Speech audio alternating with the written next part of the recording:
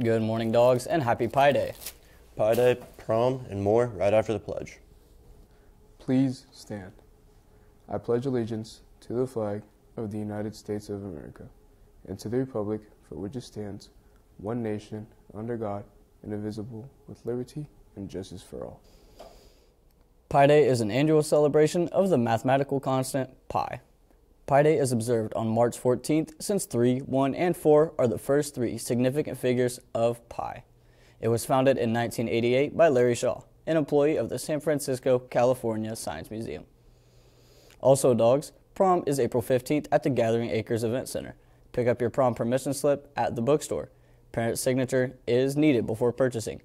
Tickets are also $25, but don't be late because the prices will increase with the last 2 days of the ticket sales going to $30 and $35. And that's all for me. Now I'll send it to sports and weather.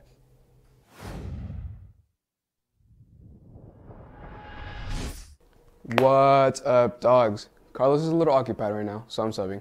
Anyways, reminder to all winter sport athletes that the winter sports banquet is Thursday at 7 p.m. If you were in a winter sport, please plan on attending.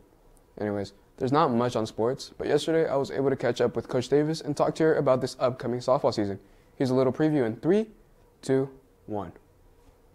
So if I'm not mistaken, I heard this is your first year coaching. This is my first year softball coaching, yes. Softball coaching? What Yes. else have you done? If you're not familiar, I did JROTC in high school, and so I coached at several different JROTC high schools, so that's like military stuff. So this is my first time actually sports coaching, so it's going to be interesting. Yeah. How does that make you feel? You a little nervous? You excited? Both, Both? if that's possible. Both. Yeah. I love softball, love it, but it's different when you go from playing it to coaching it. Right. Yeah. From my coaches, they always say that it's a different transition, different stuff. Yep. So he said military. Tell me about that. Thanks, Nelson. Anyways, to catch the full interview, make sure you check the chatter for the video or check the channel as the video is already uploaded. Anyways, that's all for sports. Now to the weatherman. Thanks, Nelson. For weather today, there's gray skies with a high of 36 and a low of 23 with 10-mile-per-hour winds. The sun should be out later in the day, but it's still going to be chilly, so I hope you brought your jackets today. Well, that's all for weather today, dogs. Hope you have an amazing day. Now back to your host. For lunch today, in lines 1 and 2 is cheeseburger, line 3 is mini corn dogs, and line 4 is ranchero pizza. A happy birthday goes out to Hannah Breton and Diego Lopez.